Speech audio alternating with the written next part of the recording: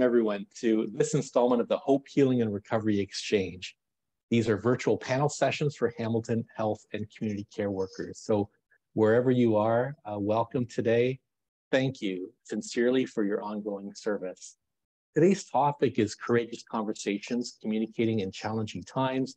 This is part one of two. We'll have another event in April, on April 25th.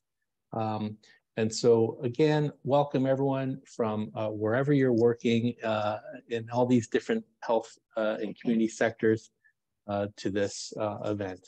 I will briefly introduce myself. My name is Dr. Joe Palazzari. I'm a clinical psychologist at St. Joseph's Healthcare Hamilton. I'm coming to you today from my office at the Charlton campus at St. Joe's. And I have been involved in a number of staff support initiatives here at the hospital. And I've participated in all of these events so far. Please know that all our prior events are recorded and available on YouTube. And Shilpi, am I advancing the slides or oh, they're very good. Hey, there's my photo. I'm co-facilitating today with Bahar Karimi. Bahar was one of our panelists in one of our previous Hope Healing and Recovery Exchange events. And she described so well her experiences in working in the long-term care sector during the pandemic. And we really welcome her back now as a co-facilitator of today's event. Hi, Bahar. Hi, Joe. Thank you so much for inviting me back. Hi, everyone. It's wonderful to have you here.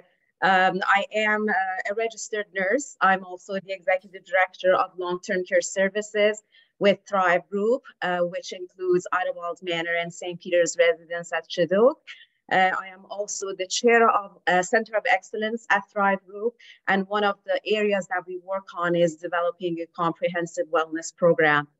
I am also a PhD student in nursing at University of Western Ontario. I'm very happy to be here today.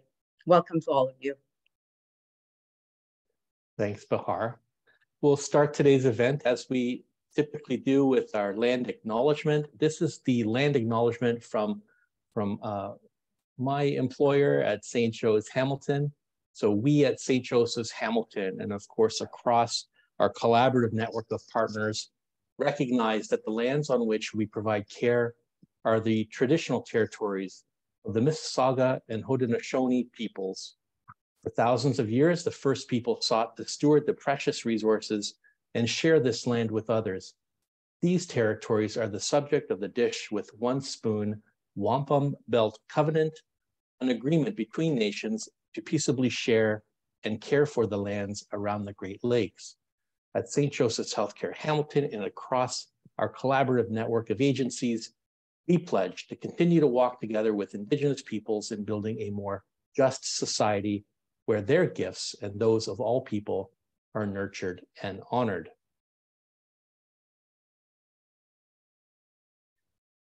And so just to remind you, if you're new to these events, just some housekeeping issues here.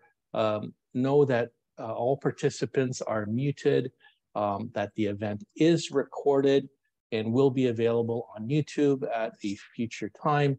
And what we're going to do is use the chat box during the Q&A portion of the event, which will be at the end. We're going to plan to be together for about 45 minutes or so today. So around the 30-minute or so point, we're going to flip it over to the Q&A and we'll facilitate some discussion.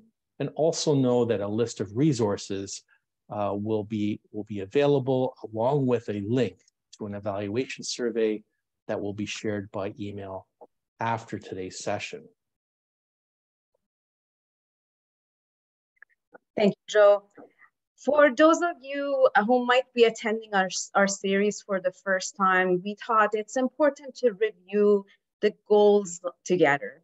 The goals of the Hope Healing and Recovery Exchange series are to honor the diverse experiences of health and community care workers in our community and promote collective reflection and mutual support, hear personal stories of overcoming challenges and reflection from others, and increase awareness and available resources.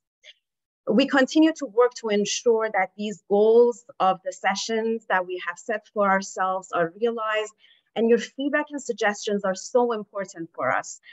So please share them through our session evaluations so they can help us with the future sessions.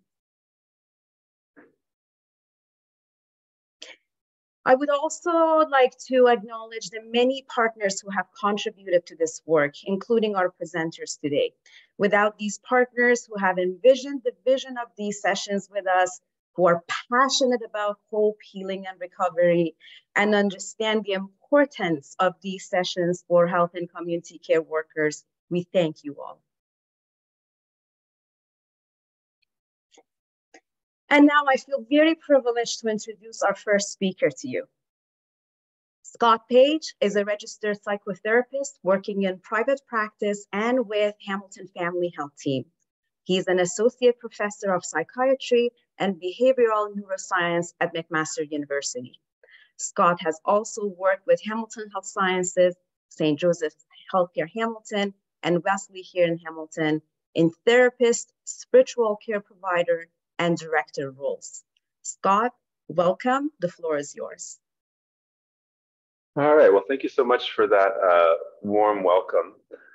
You can go ahead and advance the slide there, Shilpi. So basically what I'm interested in providing today is a concrete tool that hopefully helps you initiate a critical conversation or a moment of conflict in a thoughtful and intentional kind of way. So next slide there. So my three objectives would be to first give you a format. These things generally go better if you're going to start a moment of conflict if you kind of have a roadmap. I want to orient some potential obstacles. We all probably know conflict is hard, and the more we can be aware of the ways that can be difficult, then usually the better it goes. And generally, I want to keep it practical. We could talk high level about the value of conflict or, different ways that conflicts exist, but I really give you a concrete tool so you can walk away from this time with something to do. No conflicts of interest to report, so we can just jump right in then. Okay, so the story that I want to ground this in is a moment of conflict in my own life. This would have been a few years back. I was living downtown Hamilton at the time in a semi-detached house, and I come driving down the driveway after going grocery shopping with my kids, and I look across into the neighbor's backyard, and he's out there with a chainsaw cutting down a line of cedars that was separating our 2 yards. They were on his side of the property line, but I was like kind of bummed because I kind of liked them being there. And so I went over and I talked to him. I said, "Hey, what's going on here today?" He's like, "Oh, I'm chopping down these trees because I'm going to dig an in-ground pool right here." And he points a few feet away from my house. He says, "I'm going to make a deck that spreads from one fence line to the other." And at that moment, I feel this big lump in my throat and my stomach turns and I'm like, oh no. Unfortunately, my kids are loud enough where they pulled my attention away, and I got to go put the groceries away inside and have a think about how I'm going to follow up on this conflict and these kind of feelings that I was having at that moment, thinking about what my neighbor was doing. So we can jump into the next slide there. Okay, so Dear Man. Dear Man is a tool that comes from a school of therapy called dialectical behavioral therapy. Marsha Linehan was the one who initially made this. There's a reference in the additional materials area for where you can read more about her work. I think this is a great tool for initiating conflict because it kind of keeps things structured and tight. Again, everything when conflict seems to want to just get bigger and bigger and bigger, and it's more parts, and this keeps it relatively contained. So it breaks down into two parts. We'll walk through it here, and I'll talk about some of the obstacles, and then we'll root it back into how I used it in that instance. But in terms of Dear Man itself, it's two components. What do you say? How do you say it? So what do you say? You're going to walk through these four parts. The first part is describe. Here you're going to put out the facts of the situation in sort of an indisputable way. By analogy to the law, this would be like the discovery phase. These would only be things that you and the other person would agree are true, right? So I wouldn't say to my neighbor, when I saw you doing that terrible thing, I'd say when I saw you chopping down those trees in the backyard. Express is where I own my own interpretation of that. What am I thinking and feeling about that? I statements here. I felt angry. I felt afraid. I felt worried. And then the thoughts that made me think that XYZ was going to happen. Or I was worried that this instance was going to occur. With the express, you want to be conscious of power differential. If you're in an authority position speaking to someone who's a subordinate, or in another situation where the power balance is not equal, you want to be cautious around exerting too much around your own feeling and thought, but rather keep it a little more contained in the express section. If the power differential is a little bit more equal, there can be less of that restraint. But you want to kind of phrase your expression relative to the audience. The next step would be to assert. You'd want to come up with a clear ask. So many times the ask that we have is that the other person just agree with us 100%, and that's just not going to happen. The assert, or the thing you need to ask, needs to be a concrete set of actions that is within the other person's power. I wouldn't ask someone to be a better person. I would ask them to do something specifically to respond to my concern that I expressed. And then the last step of the what you're going to say is reinforcing. Why is the thing that I'm asking for going to be helpful for both me and the other person in the conflict? It's always easy to remember how it's important to me, but selling it to them in terms of, hey, this is what's going to help. It helps turn it from me and the other person facing each other to both of us facing a problem together, and that there's outcomes that are beneficial for both of us. The how to say it, a really important concept in dialectical behavioral therapy is mindfulness. This is a very popular word that in some ways has a diluted meaning at this point, I think, in terms of our broader usage of it. In this instance, it means being non-judgmentally aware of thoughts, feelings, and sensations as they happen in the moment. So this could look like being aware of, hey, I get sweaty when I start saying things that are uncomfortable. I get flushed here. I feel hot in my throat. All those things are okay, and not judging them, but noticing them and letting my body tell me, hey, what's going on here? Similarly, the words or the thoughts that I'm hearing are to be held kind of lightly. Part of this looks like a broken record technique, which would look like if I have an intention for the way I want this conversation to go, or thoughts that are going on, I want to keep that in my mind and return to it. So oftentimes in a conflict, you'll hear well, you always, or well, this reminds me of the other time, or those are okay. When you hear that and you're getting pulled away from the core content that you're after, you can broken record back. So remember, if you can go back to DEAR, where are you in that template, and go back and repeat it. It's fine to go back and repeat, because that puts you right back mindfully in the same moment. The next bit of how you want to go about saying a conflict is appearing confident. My best models of this are teachers. I think about middle school teachers of mine who stood in the middle of the classroom of like 30 kids, all just, flying off the handle in, end of the school year. And what are they doing? The really confident teachers, I think, talk slow. They take the long pause. They stand in the middle of the room, and they kind of draw the class's energy to them rather than trying to raise up. In a conflict, you want to do the same thing. Slow down. And if you're not finding your words, that's even a better reason to slow down. It demands that your point is valid, and you don't have to get bigger to prove it. The last how you want to do it is a bit of a postural thing. You want to be willing to negotiate. Now, that doesn't mean that you start by giving alternatives to what your ask is, but you want to have this open, like, give to get sort of positioning, right? Be willing to hear an alternative. And finally, if you're in a conflict and you're not, it's just no, I can't, I won't. To say, okay, well, how do we get to this same reinforcer? We want this outcome. What would be another option that we could get there? That's sort of the how you say it. So a couple things to highlight in terms of ways to start these conflicts better. If you can go to the next slide there. So using this tool. So first one is lower your expectation. Conflict and a critical conversation are stressful. So don't expect that there's going to be a resolution quickly. This is not, I've never been in a conflict that looked like A Few Good Men, when like Tom Cruise gets Jack Nicholson on the stand and gets him to just be like, all right, like, you can't handle the truth. I've never had one of those. I don't know if anyone else has. They seem like they're pretty rare. The resolution usually looks like two people walking away, kind of angry and a little upset that the whole thing just had to go down that way. The resolution that you're looking for is your ask doable? Do you reach some kind of concrete action that you can get to that's going to move towards a reinforcing result? And lower your expectation for calm. Again, if you're sweaty, if your voice trembles, if you feel like you just want to run away from the instance or you just want to like punch somebody, those feelings are valid and that's acceptable and that's really normal. Human beings, I think we're not exactly, conflicts can be dangerous. So to be afraid, to be upset, and that makes all kinds of sense. Lower your expectations that you're going to be anything but that. The other way to initiate conflict a little better is to prepare in advance. Part of why I really like Dear Man is you can write out your Dear statement in advance.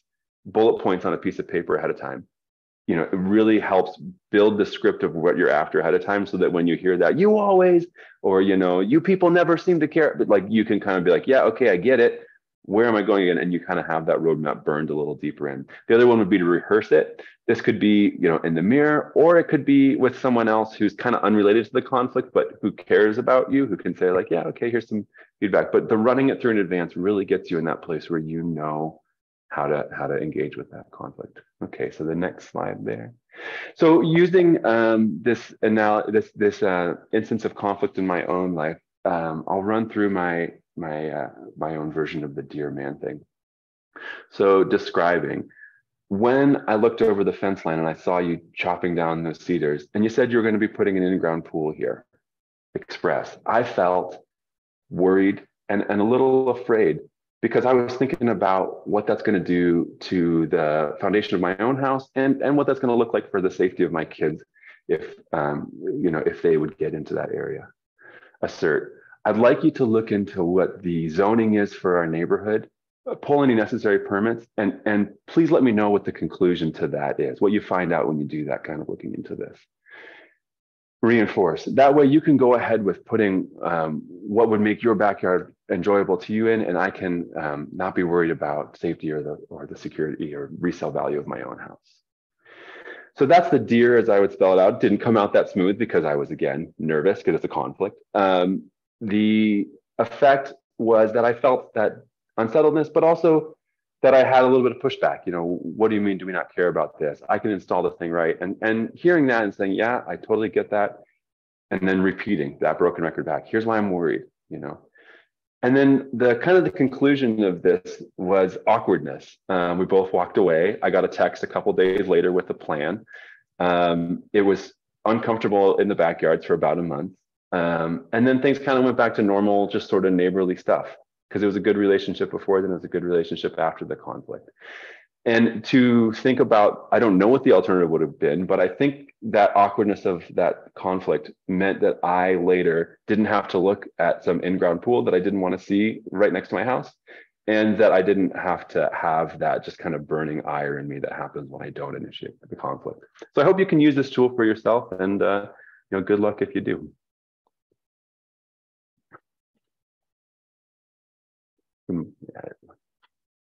Thanks, Scott. Thank you so much, Scott, for this wonderful, thoughtful, practical, and methodical presentation, which was a fantastic reminder with new learnings for me personally, and I'm sure our other participants have appreciated it so much as well. Thank you, Scott. I feel also very privileged today to introduce to you our second presenter, Jessie Tolan. Jessie is a registered nurse and is currently the manager of emergency department at St. Joseph's Healthcare Hamilton.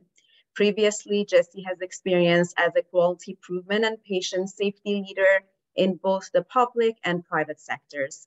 She obtained her Master of Science in Nursing, where she focused her studies on the application of high reliability in healthcare with a special interest in nursing situation awareness and decision-making. Throughout, she has looked for and loved the opportunities to be a teacher, mentor, and coach. And we're so looking forward to learning from you today, Jessie. Floor is yours. Thank you so much. Yes, I'm excited to chat with everyone today. So today, with Courageous Conversations, we're really going to be looking at exploring the gap. So if we can go to the next slide. So when we hear the word conflict, that for some of us gives us this like emotional, physical reaction, right? We're getting anxious, maybe we're getting sweaty, our heart is racing.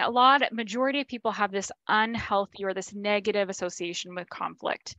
And if we go to the next slide, these are some of the words that we kind of come up with, right? When we're thinking about conflict. And even if I was to Google conflict, right? It's something that has to be managed, resolved, mediated, reduced. And so when we're looking at how we're framing this problem, it's pretty much in a not so nice fashion, right?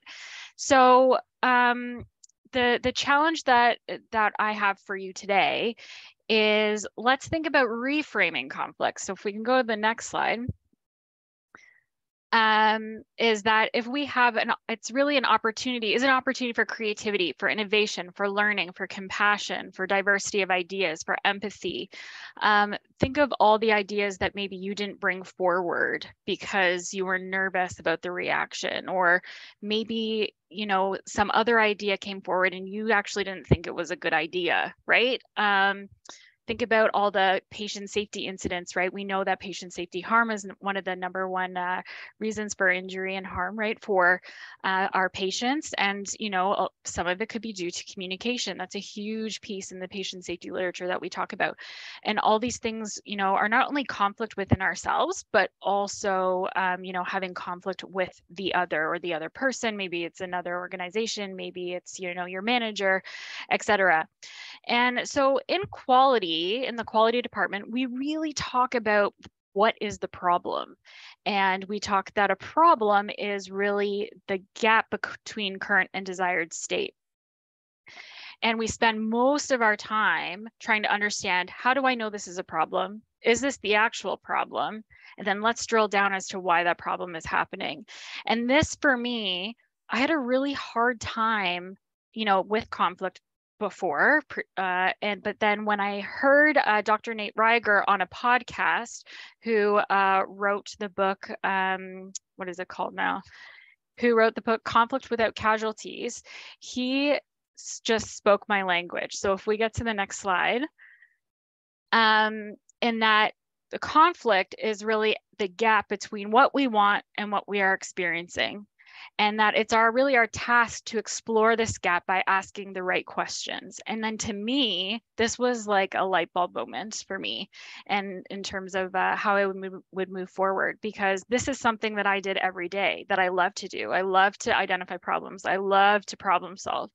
And it also really helped in framing this conversation that I needed to have with someone in a way that allowed for me to make it about the process, and that we together are going to look at this gap together. And it also really helped when just I was beginning in my starting out in my leadership journey, I just have to be good at asking questions. And that is something that I can practice on the daily with my partner, with my friends, with my colleagues, in a safe space that might not seem like to another person as if you are like creating this, I guess, conflict space of, you know, negativity, when we're just asking questions. So really, this is my strategy to help reframe that conflict and make me feel confident and comfortable, so that I don't get sweaty and that I don't feel emotional about it, right? So that's really helpful. If we move to the next slide, then we're really looking at how do we explore this gap together as a team. And that's really the importance of asking questions and being, you know, getting better at asking questions. And this is for somebody who's maybe starting out in their conflict journey, somebody who maybe is having difficulty with conflict. Really get down to, am I asking the right questions? So this helps to open communication. It creates that authentic interest, right? It's really about expressing that genuine curiosity, and that this is a we thing, that we need to figure this out together. It helps establish trust, but as well as understand the different perspectives. And in this way, we can actually create value. So this is how we can have this conflict and then create this innovation, this new thing that we've never thought of before, where we can create it as a learning opportunity, etc. So if we go to the next slide, before we get to that exploration, so we've identified that there's a gap. that needs to be addressed. This also helps me in kind of setting where I am and what is the purpose of us having this conversation, is really getting clear on my goal for that conversation and then stating it. And so really in healthcare, the way I think about it, I have 3 jobs. I have to care for my patients, I have to care for my staff members, or you have to care for each other, right? The healthcare workers. And then the third thing is we want to improve how we do things, so 1 and 2 gets easier. So it's going to be one of these goal statements. So when you're in a pickle and someone comes up to you and they're ready and raring to have a conflict with you, I generally have one of these in my back pocket. My goal is for you to feel cared for. My goal is for you to get the best care possible. My goal is for you to be successful, if it's about like performance management, for example, right? So, and then you're able to ground yourself in that is your goal and that we are going to look at this gap together. I find this very helpful because then we can go back to it as we have our conversation of if things are escalating, please remember my goal is for you to feel cared for. How can we do that together, right? So really getting that at the very beginning of the conversation is super helpful in my experience. So if we go to the next slide, these are just some helpful tips and tricks that I have with questions. And really, again, it's just about you being genuinely curious. So when we're setting our goal, when we're stating it's a gap, it's really a lot easier, I find, to then be able to express this curiosity in a way that is non-blaming. That's me versus you, right? It's us against the problem. So having open-ended questions. Of course, you're using your who, what, when, where, and how. My bonus tip is to not use why. And that is because in the literature, and even if we were to think about it together as a group, if someone comes up to you and says, well, why did you do that? There might be an implication of that it's negative, right? That what they did was wrong. And some people also view this as basically like you're attacking them. So change your why to how. How did you come to this decision, right? Can you explain to me how this happened, right? And so just changing that one word can be so powerful in how we frame that. Of course, using probing and clarifying questions, right? Can you help me understand? Oh, can you explain about that a bit more, right? All those sorts of things. We want to be positively or neutrally biased. So we're not going to come in judgmental, like you didn't pick up your sock. Why didn't you pick up your socks? Did you want to make me mad? Like we're not coming in with kind of those leading questions, those judgmental questions. We want to keep open to understand their perspective. The 2 other hot tips that I have in terms of asking good questions is the collaborative we. So how can we work together to move forward? What is our normal process of how we do this, right? So it's not how do you normally do this, right? It's we together as a team.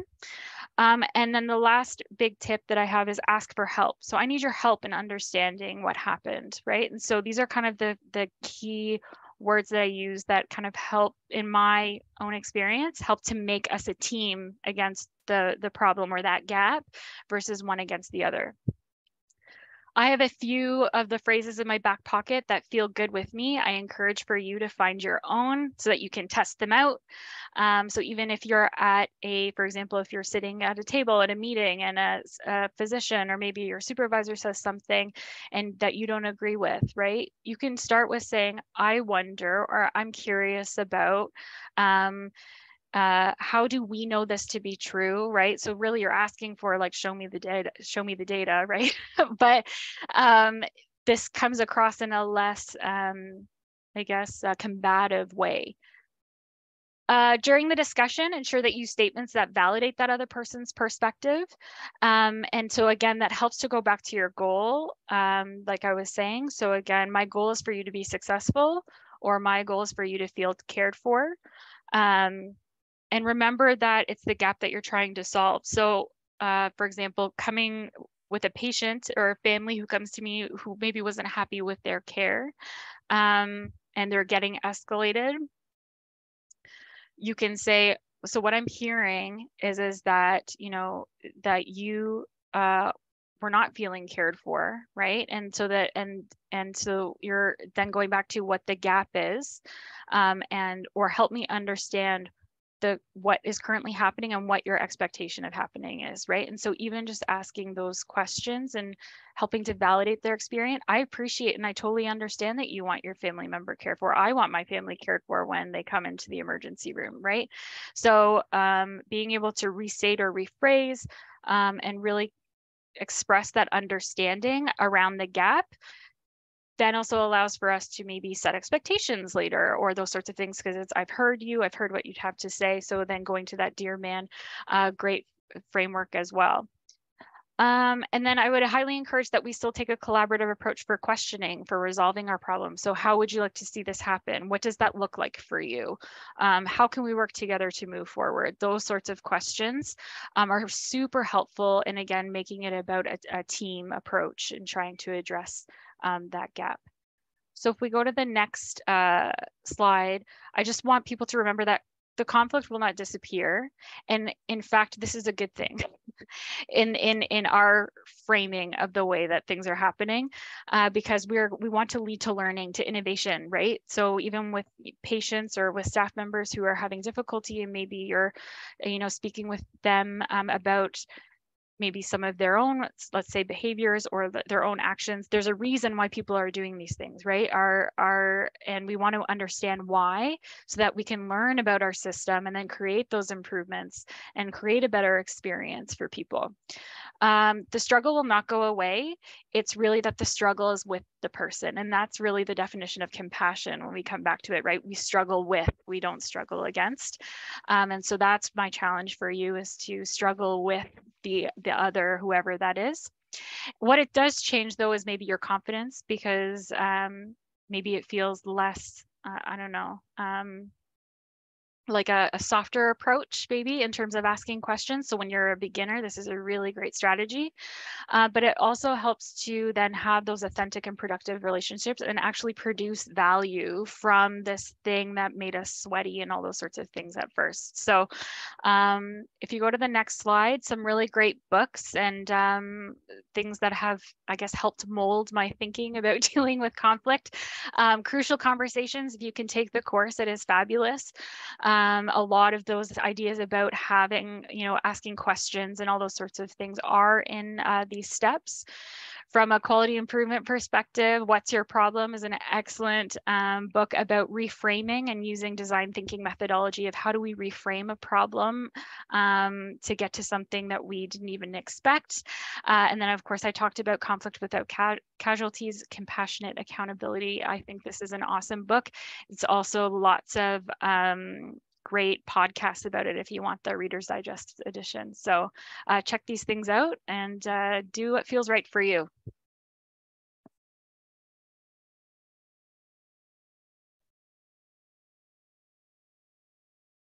Thanks, Jesse. We also have a slide up here for other resources from the framework that Scott spoke about, and that's dialectical behavioral therapy. There's a whole certification you can get in dialectical behavioral therapy. But these are widely available manuals. So please check those out. The worksheets and toolkits can be really helpful in looking at this topic of having courageous conversations. We're going to slowly flip this over to a Q&A, but I will just kind of leave you with additional resources here for mental health services for health and community care workers. Bahar, I think I'm taking over your slide. I'm sorry. It's yours, Joe. Is it? Okay, very good. Yeah, so this is the one I know a lot about. This is the one at St. Joe's. We are a regional provider of supports for healthcare workers. That link is still very much active, so please reach out if any of you need some assistance and want to connect with a peer or perhaps even get connected with more formal mental health resources. And there are other links to other guides around dealing with stress. Certainly, if you are in any kind of immediate crisis, there is help available. There was our provincial resource as well as some physician wellness resources. So a couple of survey questions here before we go into a Q&A and have some reflections on the content presented by Scott and by Jesse. Shilpi, you'll be able to handle this particular poll. So question 1, if you're able to see that and choose one of these options, did this session help you gain a better understanding of strategies and tips for supporting yourself during difficult conversation?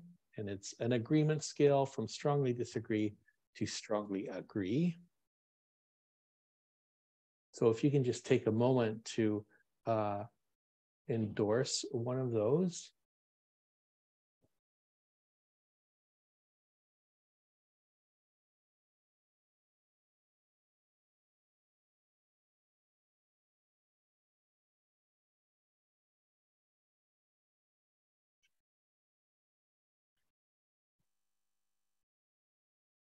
Okay, and then secondly, again, welcome all of your feedback on these events and sessions. Oh, the answers are still coming in, okay. So before we go to the next one, I'll just allow you some time to respond to that question.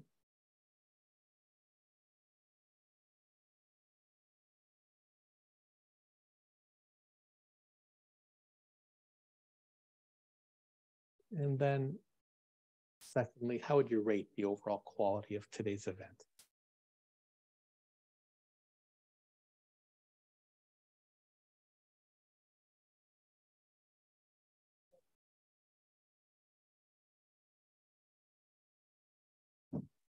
All righty, so the Q&A is open. You can post some questions in there.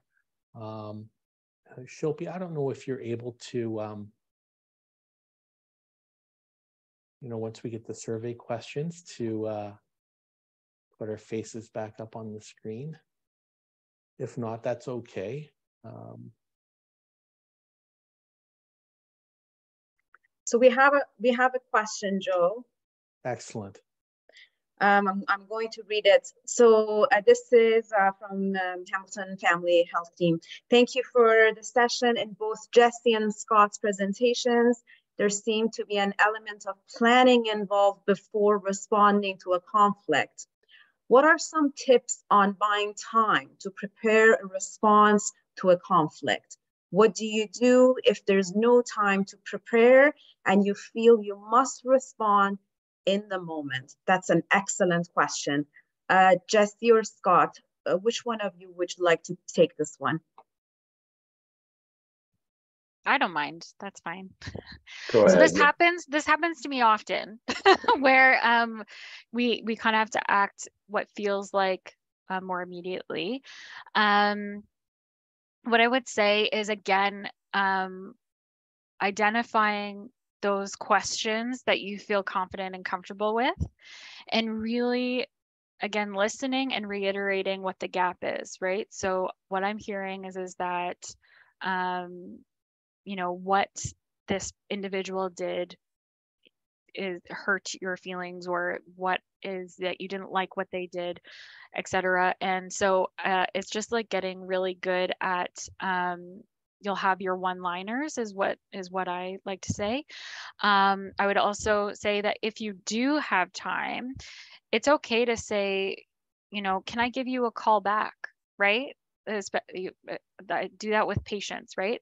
I want to be able to give you all the time and attention that this deserves. This is very important to me. Is there an opportunity that I can call you back, or what have you? So there's no problem in slowing it down and requesting for that. I don't know if Scott has anything else to add, or Joe. No, I like a lot of what you're saying. Maybe one thing just to add to that would be the active listening skills are a great way to give yourself that breath to think. I think you totally can use Dear Ban without planning it ahead. It's just better if you do. But the other side of that spectrum would look like relationship affirming skills. So that like, okay, I'm hearing you say, just really taking that long, slow, inquisitive thing, which I think is a lot of what Jesse was highlighting, that can be so helpful.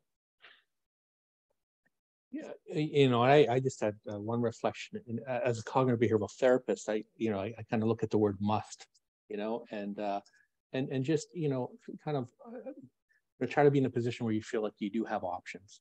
Like, you know, the word must kind of implies that there has to be some kind of response, when the reality usually is it doesn't have to be that way. Bahar, any reactions from you on that question? I absolutely agree with all of you. I love the question, love the answers, and many more questions are coming up. So I'm wondering Awesome. if we move on to the next one, if you guys don't mind. We also have a participant, Janelle, who would actually would like to speak. So Shilpi is going to unmute her. Okay. Go ahead, Janelle. If you are unmuted, which I don't think you are yet.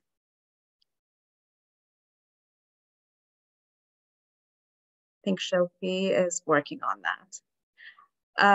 Janelle, if you don't mind, I'm just going to go to the next question while we're working on that. Tips for timing of difficult conversations for when you are the person being approached to have a difficult conversation. What are some good statements to set the tone from our side?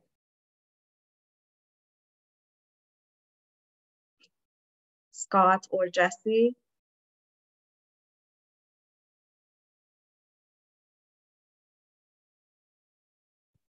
I think I want to be clear about what, sorry, I'm having difficulty in understanding the question. So if someone comes to you, so you're not the one who's going to have Right. that conversation, someone is actually approaching you. How would you, are there any advice from you to receive that conversation?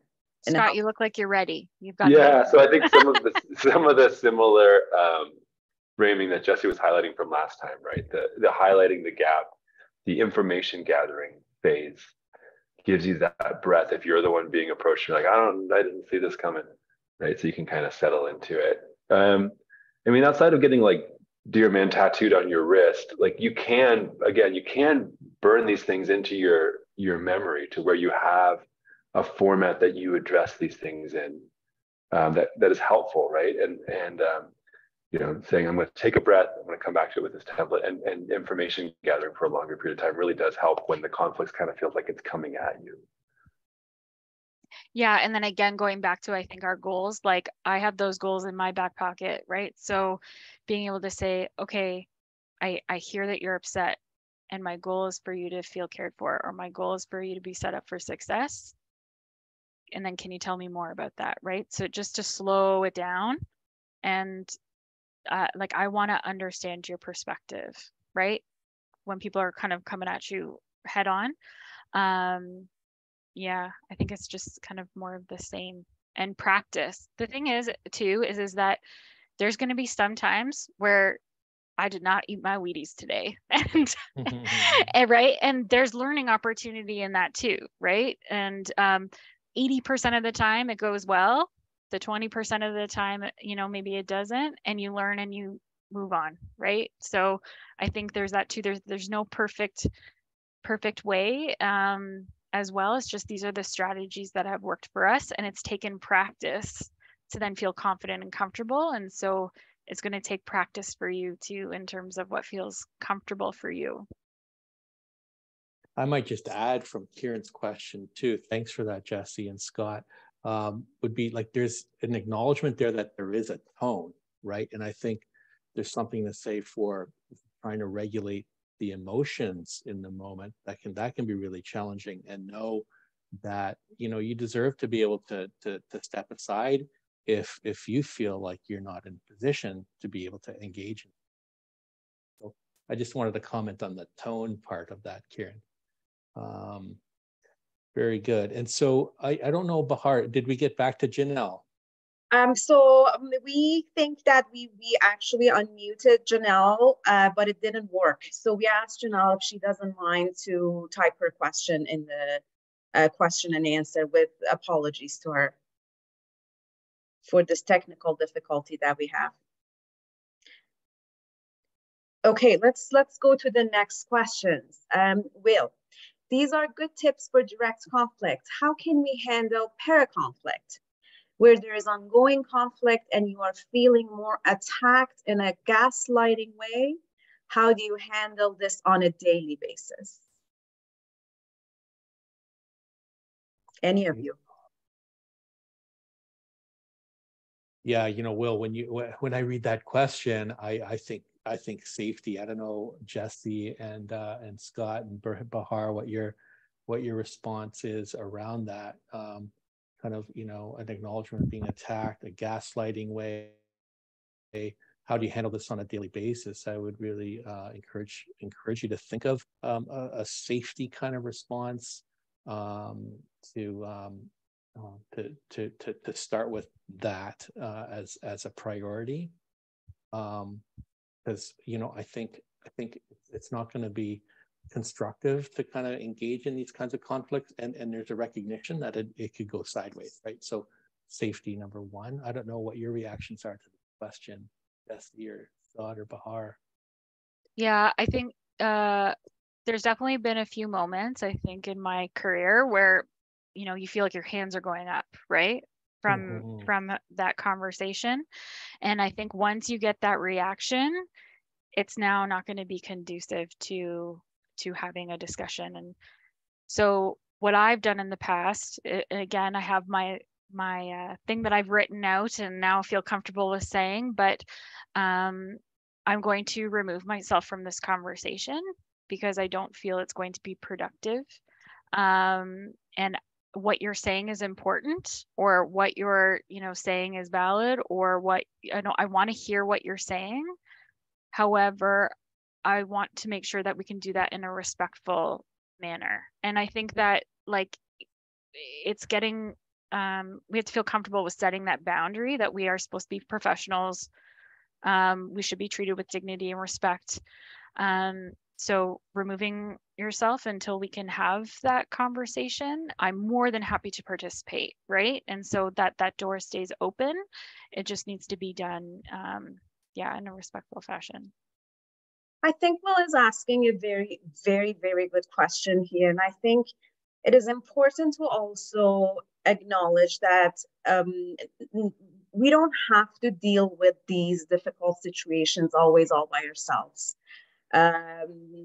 Reaching out to someone, depending on where the situation is happening, really doesn't matter if it's in our household or if it's in the workplace. Wherever this might be happening, we don't have to deal with it by ourselves. At some point, you might need to reach out to someone, maybe with a little bit more knowledge or even power, to play that role of mediation or support. It sounds like, you know, the use of wording such as attack and gaslighting, as Joe mentioned, it would be risky to psychological safety. So it is definitely something that might need more than just our own individual skills to be dealing with. I hope you found that helpful, Will. And I on the same page there, Bahar. Maybe enlisting a third party to help with that kind of situation. Thank you, Joe. Alrighty, yeah. Now there's one more question, and I just want to let people know that maybe this will be the last one, because we also want to be respectful and give people a chance to stretch before you go to your next commitment.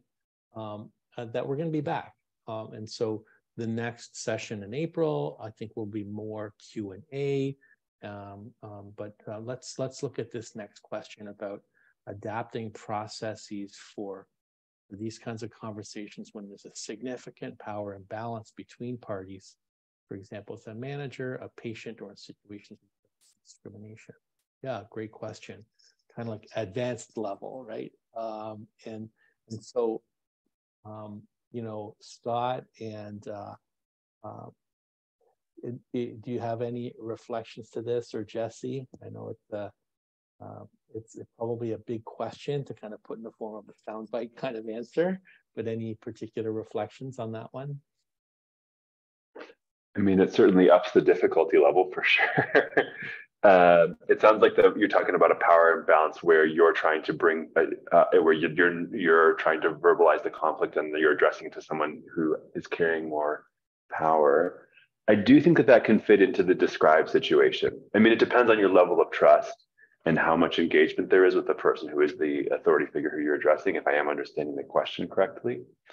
But you know, naming that in the describe, here's the actions that I'm seeing, here's the nature of our relationship, and in the expression, you know, this is the way that I'm perceiving, or this is what my worries or my thoughts relative to this power imbalance.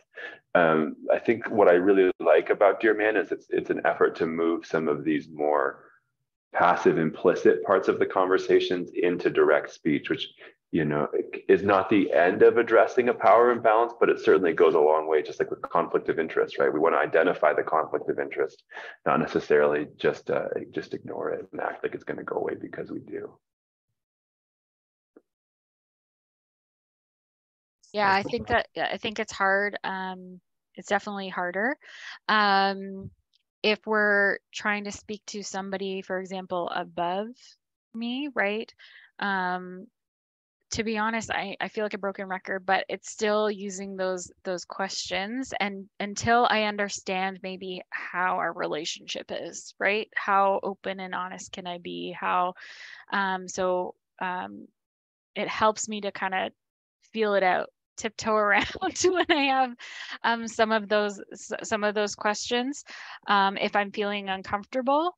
And again, I think with patients and with people who are, and managers, like, what's our mutual purpose? So what is that mutual thing that we're trying to do? Or, for example, maybe a manager is asking for me to do something that I'm uncomfortable with, right? Going back to that mutual purpose, and I'm using the Dear Man, right? Being able to say why we're uncomfortable, being clear on like the context and the intent of you coming forward can be really important.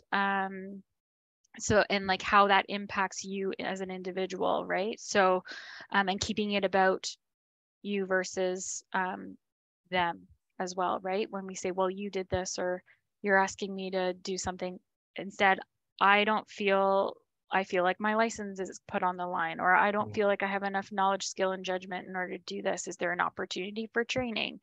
Being able to come forward, particularly to maybe your management, with solutions as well, is that you've already talked about, like thought about this, right? Those sorts of things can also be a strategy. Thanks, Jesse. Well, I think we're gonna bring today's session to a close. You know, I think we're gonna have an excellent, and I think sets the foundation for an excellent second session in April.